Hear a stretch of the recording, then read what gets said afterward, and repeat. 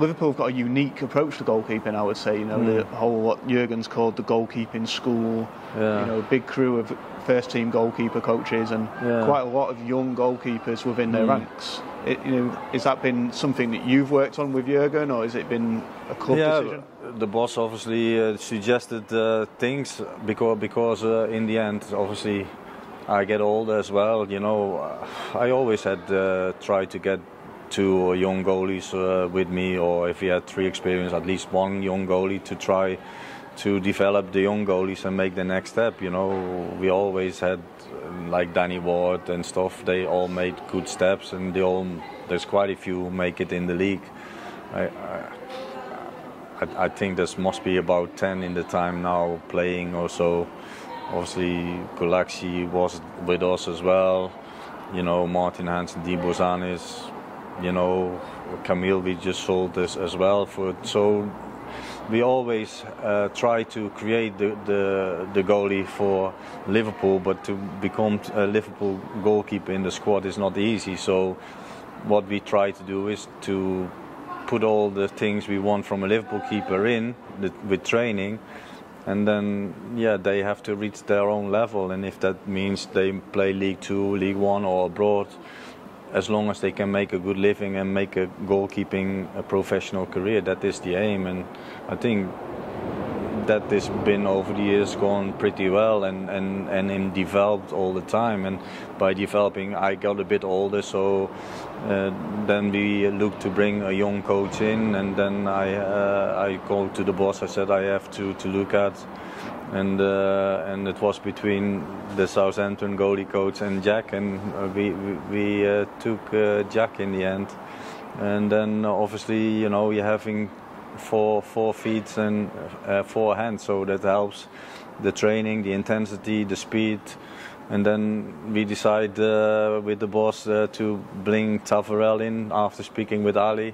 Because obviously Taffer has a special way of working as well, and Ali likes that, so we can bring that also then to help all the goalies and stuff. And you know, we work a lot on tactical training and positioning, and you know, you want to improve all the aspects of the goalie, what we always have been doing, and that's a special way. You know, you work the training in thinking what happens in the game, so you put the goalkeeper, let the goalkeeper come in training situations what happens in the game. So if that happens in the game, he knows where he has to be in positioning, what is the best body shape, what is the best feet positioning or hand positioning to have the best chance to make the save. And in the end, obviously in this case Ali or Queeve or Adrian, who is playing, have to make the decision on the high pressure constantly.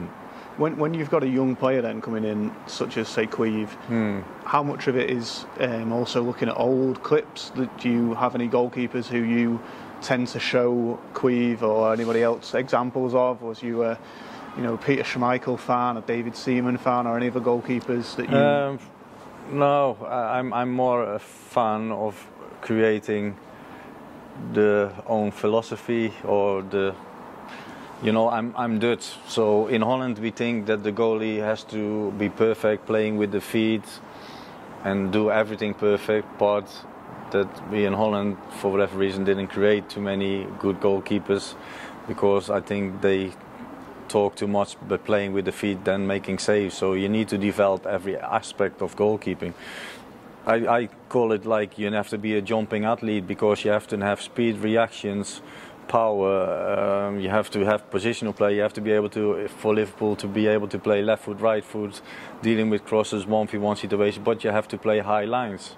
So I was always a coach from Holland where you have to play high lines, so my philosophy I take as a coach and I stay with it, and that fit the same way as Liverpool actually want his goalkeepers to play high lines, because we always attacking, so you need to cover space behind the defenders, and yeah, that fitted. I was a goalkeeper who play high lines, try to go for crosses and be all round, and I always think if you teach your goalkeepers in training to be all round, you can play in any team. But if you have a goalkeeper who stand only in the goal for a defensive team and try to be in the hole where the shot goes, then it will be difficult if he goes to a different team where he has to play with a high defensive line, and that is really how we try to create our goalkeepers. And I think if you stick with your beliefs, it will create goalkeepers. But there is like a big, huge club in Liverpool, so there's a lot of departments and they all have to work together to create this. You have a fitness department, you have everyone in the club to find the right way basically to help them goalies to come through, and all the goalkeeping coaches in the academy, they have to have the same way of work and philosophy, and they've been working the program we discuss all together. We have always a meeting with the goalie coaches and talk about that. I always say it's like a poison chalice for a goalkeeper, because if a striker misses 5 chances and scores 1, he's remembered for that 1, right? Yeah. But the other way around for a goalkeeper, if he makes 5 saves but misses 1, he's remembered for the 1 that he missed. Yeah, but that is also part of being a goalkeeper, no? The best goalies make the least mistakes, and that's always how you have to drive as a goalie. I don't want to make mistakes. I want to keep clean sheets. I want to keep everything out. It's a mentality, you can be technical or tactical, a really good goalkeeper, but if you miss that little bit of heart to want to keep the ball out the net, you're going to be an average goalie, because the goalies always remember by how many clean sheets they make, how many times they make saves and no mistakes. So that's life of our job, and we have to deal with it. And that is a kind of pressure you always have, and you have to deal with that.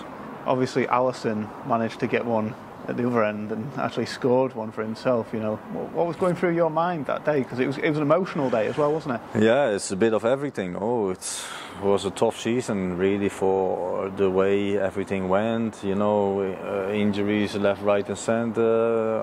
Ali losing his dad in a tragedy, really sad time. And then obviously, we fighting on to try and get still in the top 4, really. And in the end, it was great that we needed to win that game to stay in the race. And from that moment, it gave the team a boss, and we fired on again. Can you imagine what that would have been like in a stadium with supporters? It's been a bit surreal that such a big moment happened without fans there. Yeah, but football without fans is not great, no. Everyone missed that, and hopefully that would never happen again. But there's no guarantee, and we just have to be happy that all the supporters are back and lift us that way again. Just finally, then, we often get asked about players playing outfield and goalkeepers wanting to play in midfield, and I'm sure Alisson would be a great midfielder or forward. But out of the current squad, outfield player, who would make the best goalkeeper?